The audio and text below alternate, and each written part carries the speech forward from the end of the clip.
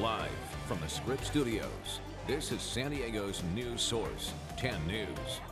Welcome back to 10 News. I'm Steve Atkinson. And I'm Kimberly Hunt. We start today with breaking news from the East County, where firefighters are battling an out-of-control brush fire. For the latest, let's get right to our reporter live at the 10 News Experience. Look at how close the fire is to me.